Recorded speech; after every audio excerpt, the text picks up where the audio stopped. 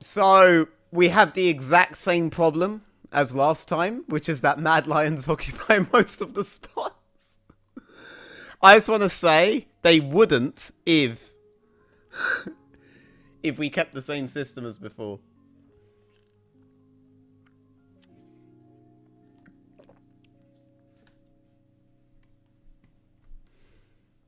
So obviously, loads of people have been saying this is the worst All-Pro ever. I want to go on record and say that overall, there are some aspects where this is the most accurate. Like, I think support and ADC is very accurately represented. I think as a top 3, these both work. I think for me, the problem with mid is Nuck being there and Larson not. And then when it comes to jungle, I think this is the top 3, by the way. So, for me, the only big issue is top lane, really. If you're looking at it broadly.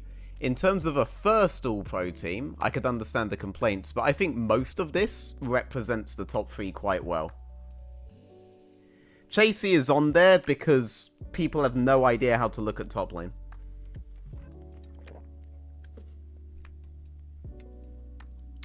Because Caps plays the game better than 7 other people in the mid lane.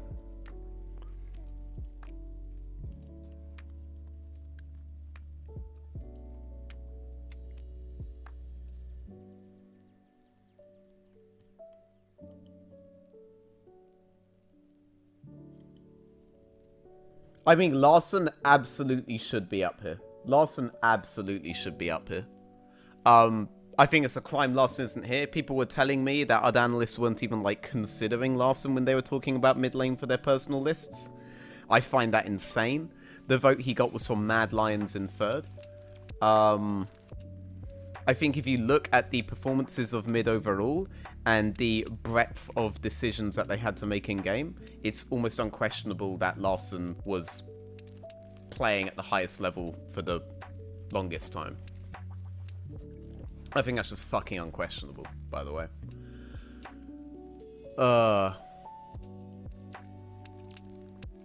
And I think the arguments people would have to give would have to be really general stuff, like that we didn't get to see him play in BO5s anyway, and that's like fine, but we're not rating based off what we didn't see.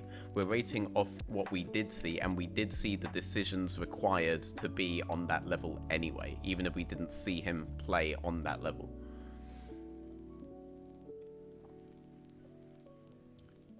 I think the top 3, though, for most, like, for 3 of the roles, I wouldn't change the 3 people there. I would just change the order, right? So, like... Alright, so what do we have here? So we have, like...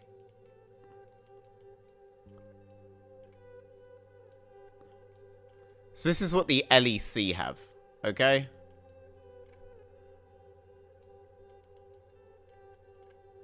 I don't know why I keep calling it ADC, but whatever. So the LEC have Chasey, Adam,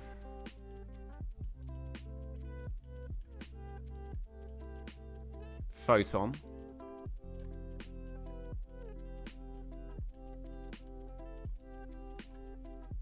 They have Elyoya, Shio, Yike. Dude, the recency bias is insane, by the way.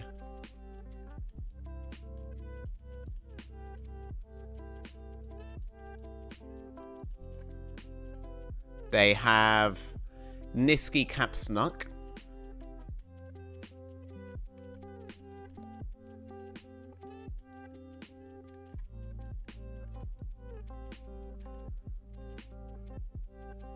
They have Crowny, Carsey, Hands.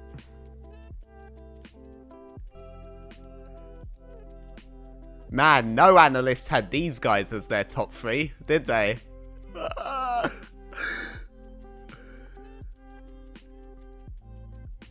This is the real source of hate. It's because everyone would have to tacitly agree that that's the top 3, so he must hate it.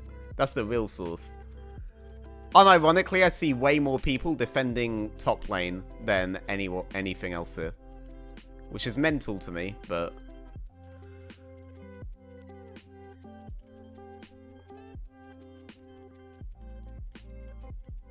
And then we have Hickey, holy shit. Hill is saying Mickey X and Lavrov, right? That's what they've got. Just to illustrate why I think, like, it's not, like, that hateful of a list. The guys I wouldn't have would be, like, I wouldn't have Nuck. Let me think.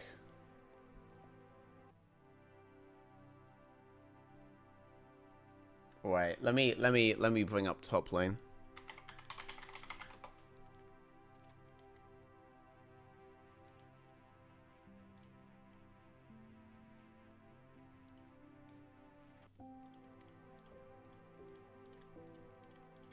Oh, Irrelevant had an insane split. I'd probably have Photon, Irrelevant, and maybe Odo. I'd probably have those three. So it would be like... That's it. Those are the only actual people I would eliminate. And then everybody else, I would rearrange them. And that would be it. So the list is actually... I feel like this is one of the better lists they've had, unless you're only looking at the first place, right? So...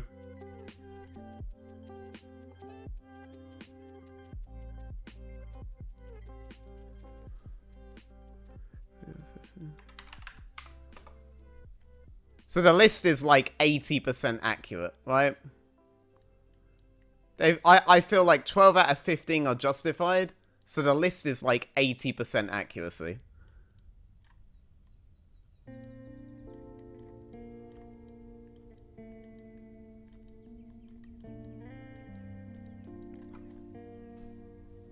Yes, Cap's really after this split. Like, I'm sorry, but who else, by the way? You could make an argument for Humanoid, maybe. Like, I would actually accept that I could see you disregarding this and throwing Humanoid in instead. I can see people saying Leader, and I want to put Leader there, but it's very notable how and why they bombed out. Right? And it's because he has champ pool issues up the fucking arse in a way no one else has. And he still has those issues. And you have to be valuing that. Because I agree, Leader is the reason Australis are where they are. He's the reason they are where they are both ways, though. He's the reason they got that far. And he's a limiting factor in why they didn't get further. Right? I think Niski remains one of the most useful mid laners in Europe, considering he has basically the Doinbeast setup, which necessitates strong jungle mid, right?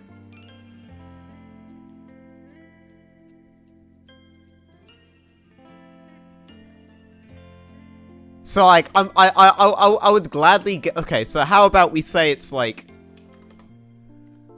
73 to 80% accurate, you know? I'll give you that one, right? I'll give you that, like...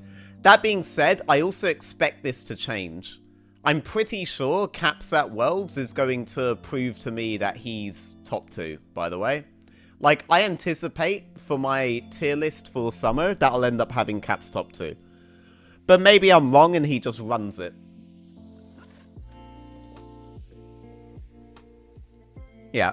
So the list is 73 to 80% accurate. I think that's a lot better than people are giving it credit for. People are acting like it's the doom of Valyria in esports. The real doom of Valyria in esports is the fact that Elon Musk is about to purge accounts that are 3 years old. I'm waiting to drop to being like a 2K followed person, but let's find out. I think the really egregious parts of the list is when we look at the results and we find stuff like this, right? Like this guy for me was the best. he gets 1 vote, basically. Right? He gets 1 vote.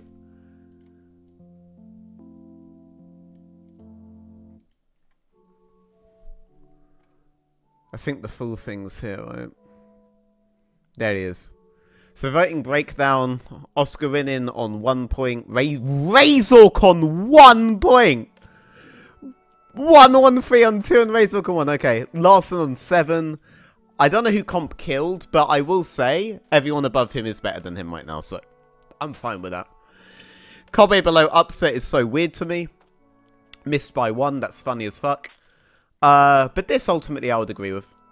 Right, I'd ultimately agree with this. Trimby 2, Advian 1, don't tell Koi that. Don't tell Koi that.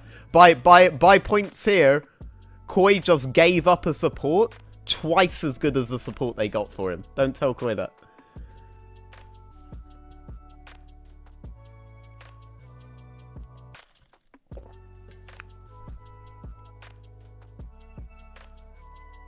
Why does this look like an all-pro for playoffs only? Recency bias. Okay? Recency bias. Recency bias, recency bias, recency bias. Alright? When you make them account for playoffs, you might as well say you're only accounting for playoffs now. You should have expected that. I'm gonna be honest with you. Because what was happening in regular? In regular split, the team that was at the top in week 7, week 8, that team got the whole all-pro monopoly, right?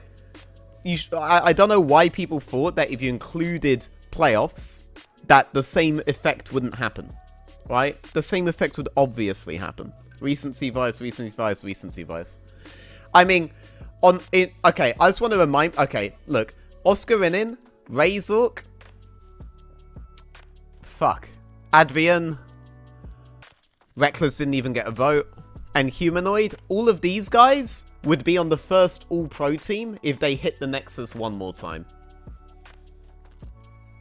To demonstrate the absurdity of the top part of the list, that is true, okay? They hit the Nexus 1 more time, and it's a banger.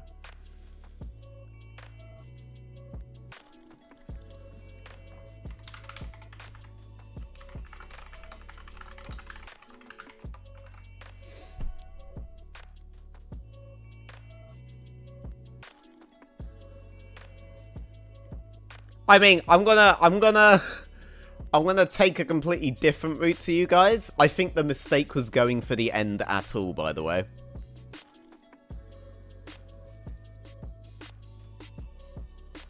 I think on 1 reset they just win the game, but whatever. And if upset wouldn't be a fraud, all Vitality players would be at the top. True. Okay, there's a much longer road for Mad Lions to be at the top. I am glad on one thing, though. The bow delusion hasn't completely penetrated the planet, alright? The bow delusion is just the proprietary property of extremely delusional analysts who cannot admit that they were completely giga wrong, okay?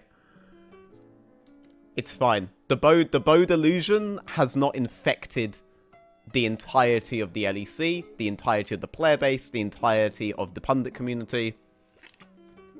We have contained the infection, alright? And I'm glad about that. I'm also glad Photon didn't get completely punished.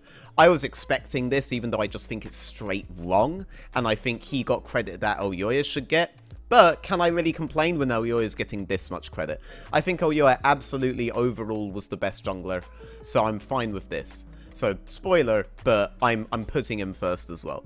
There are actually 2 players on the first All-Pro that I'd put first. So, 40% of the first All-Pro is actually, like, correct in my opinion, right? Like, honestly,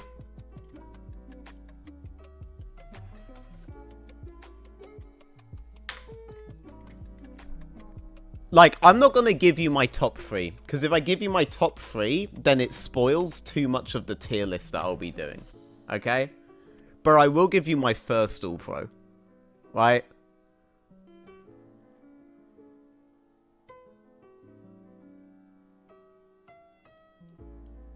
And I'll give you my MVP.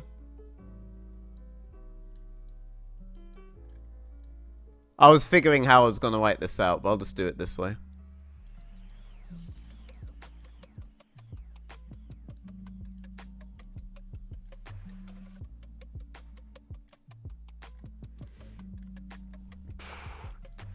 So, people are going to hate on this, but I think most of the hate Photon is getting for that series is hate that both should receive.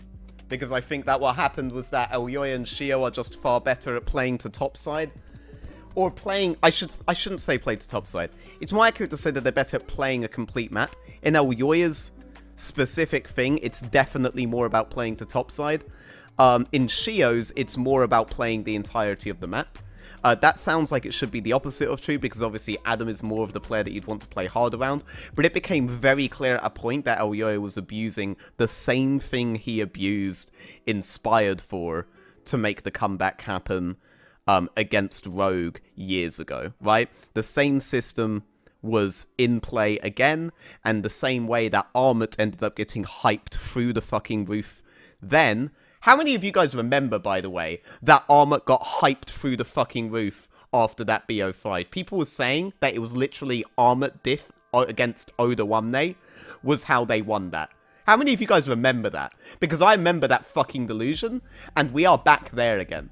You guys will talk about Chasey like you talk about Armut within 2 splits max. You will, I guarantee you, there are people watching me right now, okay, who genuinely think I'm delusional about Chasey.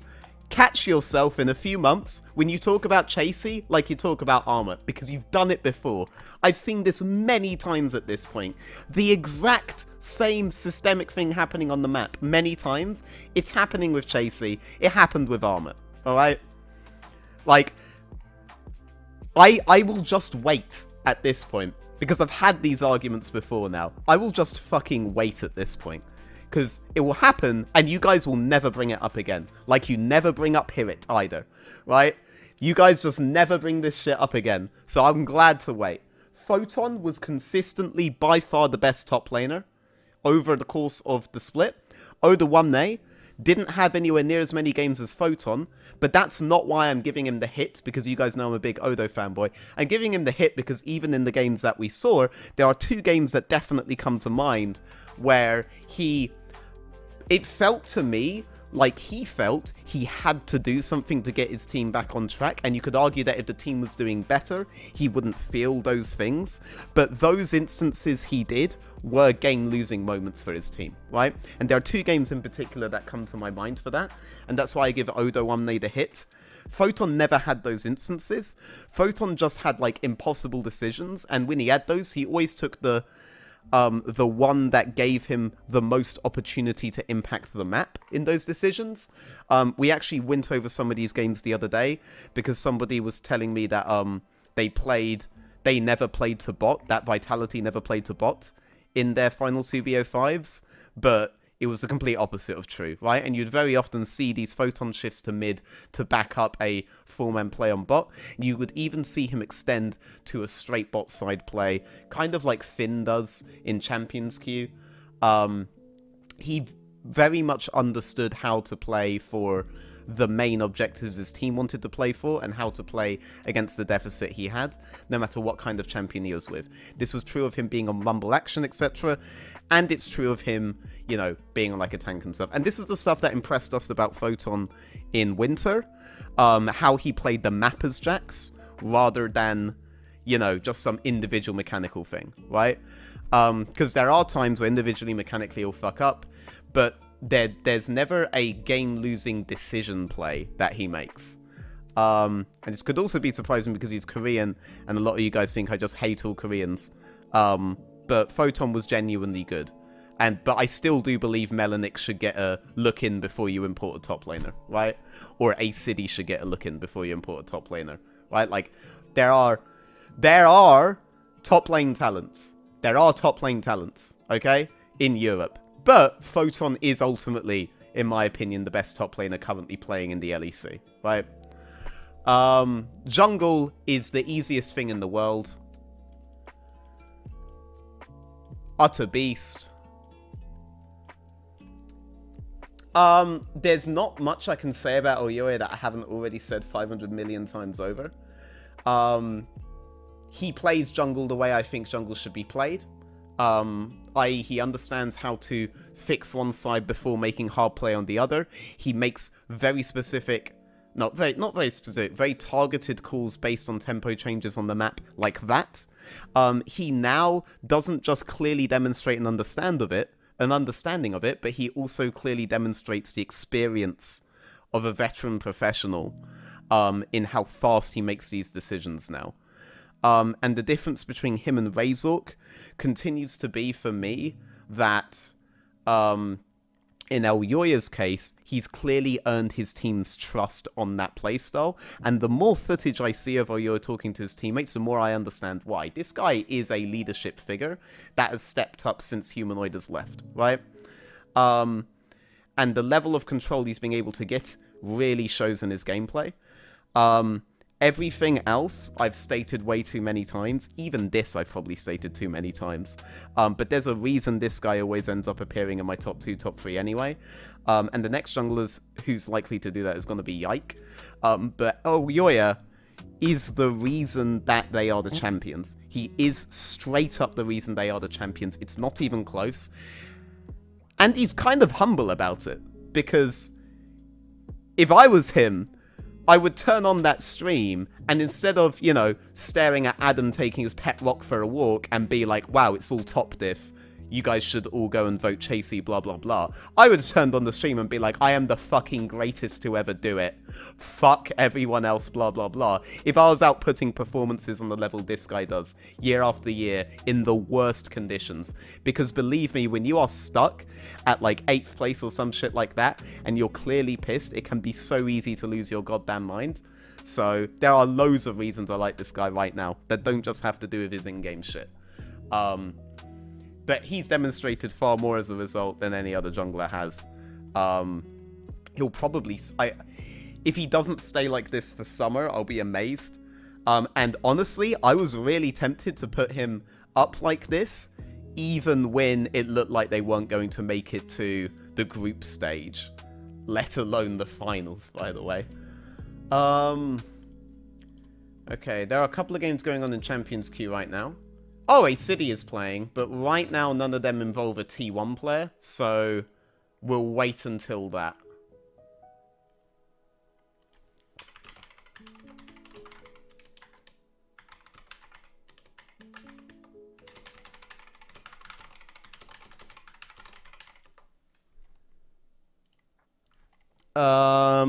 Okay. So mid's gonna be my really controversial one compared to the rest. I think you guys know, because I've been super vocal about it. And I think I've already stated, right? Like, it's probably easiest if I go down the list of things that these guys haven't demonstrated that Larson has. Okay? I think you have a sample of like 3 things. And I think you're very useful on all of them. But a lot of that usefulness happens after the map itself has been won by jungle support. And whereas the best times that you are able to cheat your wave solo and defend one side while jungle support makes play on the other, while those are really impressive and are technically all on you, if you can't be on a champion that can cheat it, or aren't in a setup that can cheat it, you don't demonstrate the laning prowess of Caps, Humanoid, Larson, Leader, any of these guys, right? And that lack of demonstration of laning prowess and dependency on this kind of utility mid that has really easy, clear access into very obvious usefulness on these plays outside of economy, outside of being a lane bully, that matters. You're good at your all-in opportunities, but you're not good at finding all-in opportunities on champions that require minute decision-making at every single individual point, which sucks because you used to be an Irelia player. So, but that was also an issue when you played Irelia years and years and years ago, I do remember. And it's ever since you've gone into this Doinby-esque phase that you've been like this. To be clear, I had Niski as like 2nd or 3rd pre-split, and I would still have him top 3 now. Because everything he does do, I think is extremely useful, and I can bet on him every year. And he's one of my favourite mids for sure. But everything he doesn't demonstrate, Larssen does. Alright? You run it. Like, Caps will have some crazy misjudgments, right? That Larssen will just never have. And I think the moment I said that, all of you had at least one kind of misjudgment that came to mind, right? You have a champ pool of like 3 champs similar to Niski, but unlike Niski, none of yours are going to be useful in every situation, and you don't demonstrate the level of map awareness that Niski does.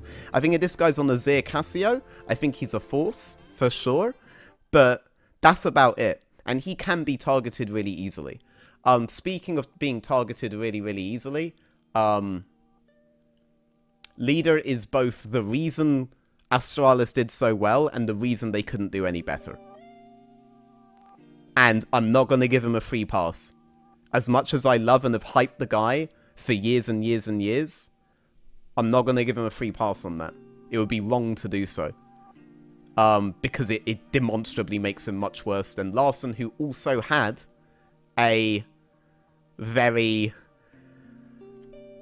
narrow pool beforehand, but did take efforts years ago to start expanding it, right? Introducing the Echo more often, into the Akali more often, into he can definitely play assassins as well as mages at this point, right? Humanoid would actually be the closest still, in my opinion, to taking on Larssen, unless Caps like demonstrates a significant amount more at Worlds.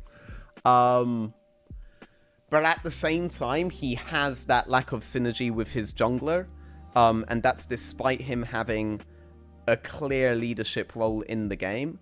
That means a lot of their plays seem quite off by like a couple of seconds each in execution, whereas Niski doesn't have that problem, and Larssen doesn't even need that problem. Larssen basically doesn't have a jungler to work with a lot.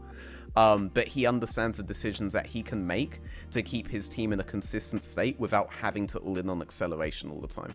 And it feels like Humanoid thinks he has to all in on acceleration to do that, but Larssen understands when he doesn't have to. I don't have to explain with perks, surely. Larssen pretty much plays the same as Larssen. So, yeah, that would be my arguments for Larssen. For ADC,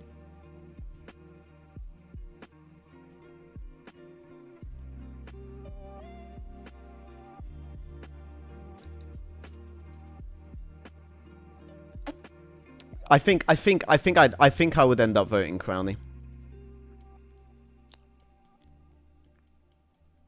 I won't tell you the guys that I'm deciding between. You'll have to wait for my fucking tier list for that.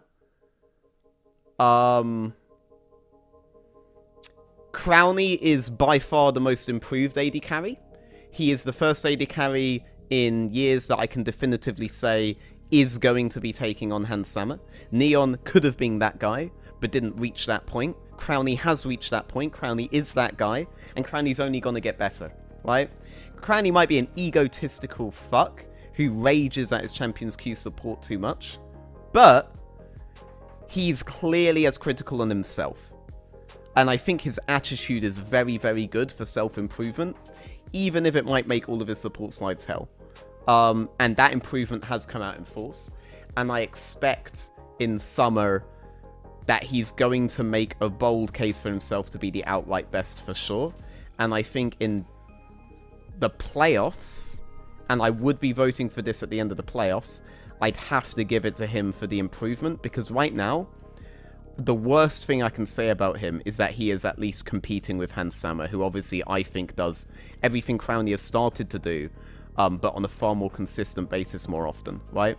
For me, the most impressive ADC game I've seen has not been any of these early pentakills, but has been Hans Sama's Lucian game 4 against Mad Lions. That was the most impressive ADC game I saw. But I'd have to give it to Crownie anyway, for sure. And, like, obviously just having a higher peak in one game doesn't make you better overall, right? Like, that's not true either. This one might surprise people.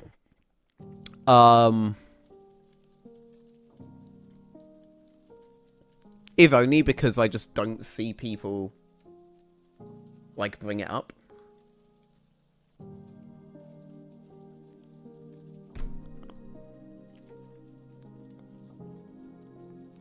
But for me, it has to be Mickey.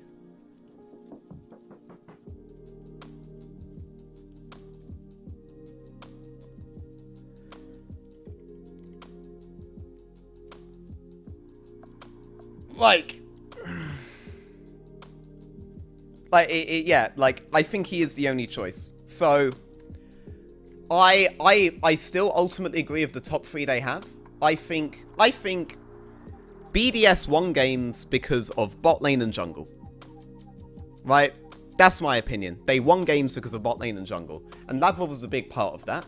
I think Labrov didn't work so well with Kazi because Kazi will go in. And Labrov, if he doesn't know for sure that they're about to go in, will go out. But Crowny is like a dictator in lane. You know what I was almost about to say. So that issue doesn't really exist for Labrov anymore. And off of these really strong 2v2s that they're doing, Labrov understands how to play the map with pick champions better than most people do. We haven't really seen him play much of what I believe is his best champion. People think it's Thresh. It's actually Alistar. This guy is the best Alistar I've seen, on the EU West at least. But Mickey X is really good at everything. So, whereas I have to be specific talking about Labrov, I don't when it comes to Mickey X. And Hylissang is benefiting from the fact that his ADC always recognizes strong all-in opportunities. So when Hilly goes for good all-in opportunity, his ADC does. And his ADC benefits from the fact that Hilly will always go in anyway. And so doesn't have that mismatch that he has with Labrov, right? So, but for me, those times where Kazi isn't going in, Kazi's correct not to go in. And when Hilly keeps going in, it's still in. People seem to have forgotten that Hilly has just straight thrown their lane multiple times this split, and last split especially. Well, obviously we're talking about this split. And if Hilly isn't on a heavy all-in pick champ, kind of similar to Labrov, right? Then his usefulness is very, whereas Mickey X is basically Faker, when it comes to the breadth of champions he can play. He's opened his team up to being able to play center lanes, which is going to be huge when you get to the long-range Jinx meta that we're seeing at the highest level. He can play enchanters, which really matters when you get into the hyper carries that we're seeing play bot at the highest level. He's really good at it all. He doesn't just have to play all engaged champs or pick champs to look like the best, and he's still insane at those. And his map understanding is still one of the highest in the league. I think Hylissang's map understanding would be second highest, and then Labrov would be looking at third there, right? So I think it's like unquestionable Mickey X is the best right now. Targamas is the only guy that I've seen demonstrate a better map understanding than Mickey X in certain situations, but he isn't even in the league this split, and he clearly gave up on League of Legends last split, like halfway through, so whatever. Guess not talking about that. So for me it's Mickey, which leaves MVP, right? And for anyone who doesn't know how I roll, the most valuable player is not the best player in their role. It is the player that gave the team the most value. So Nisqy has been a clear MVP that I've given before. Like while he was on Fnatic, I thought he was MVP, even though I didn't think he was the best mid in the league, right? A really good example, I don't know if any of you even watch NLC. But if you watch NLC, you know that my all-pro votes for NLC had Niter as the best mid. Was it Niter or Fury as the best mid? One of those two was the best mid, but I had Fire Rain as the MVP, because I thought he gave the most value to his team of anyone, even if it wasn't necessarily by playing mid perfectly, right? And in that sense, I think there's only one clear, undoubted, inarguable MVP for people who aren't completely delusional and just inhale propaganda, right? And that's Leader. I think if you think any single player gave more value to their team than Leader did, you are trolling. You are trolling out your ass. You are fucking hard trolling. This guy took one of the worst, most giga-inting lineups and pretty much solo carried it in comms and in mid lane to a respectable position where people were legitimately questioning if Australis would go to MSI. Right? Did he end up being a limiting factor at the same time with having to go Silas into Annie every fucking game and shit like this? Yes, he did. Does he have massive champ pool issues? Yes, he did. But I'm not rating how good this guy is at mid. I'm rating the value he gave to his team relative to everybody else on that team. And if I do that, Leader is by far the best at giving value to his team. Real value, not carrying a loss value. I mean carrying his garbage team to a position where they look like the second best team in the fucking league at one point, right? And Mad Lions didn't look like the best at that point either, right? So this was nuts, the solo carrying that he did. And if anyone who's watched Champions Queue, for example, when Leader was playing it in Europe, knows what a state this guy had in comms. And there are macro things Australis do that other teams just do not do. Like the way that they play strong side and the way that they shift is something other teams can learn from, right? That other teams should look at the VODs and learn from. There are two teams that brought something macro-wise that was very unique that you should learn from. And none of those teams are G2 Mad Lions Fnatic. They are BDS and Australis. Those are the two guys giving really fucking good macro concepts that maybe we'll go over in a different stream, actually. That would actually be something good to go over in the off-season for sure. That other big teams can learn from, right? Australis brought such new stuff in terms of how they shifted the map. And that was Leader. Because I've literally seen this guy shot call it. I've literally seen it. And he also gave the priorities in-game that even allowed these things to happen in the first place. Right? So for all the limitations that he has as a mid laner, as a member of the team, he's the fucking MVP of the split. He's just a straight fucking MVP of the split. And you're fucking trolling if you say Jankos, you're trolling if you say Elyoya, bit less trolling if you say Elyoya, but you're fucking trolling if you say anyone else. Jankos wasn't even the most valuable jungler. Veteran retweets it, like, Jankos was the most valuable jungler, man. Alright? I love Jankos, but he wasn't even the most valuable jungler. Alright? Erico, thank you so much for the 19 months in the army. Anyway, that would be my first All-Pro. That would be my MVP. Coach of the split doesn't fucking matter because we cannot rate the coaches. Coach of the split is Elyoya, okay? Coach of the split is fucking Elyoya. There you go. Job done. Or Leader. One of the two. Alright? But yeah.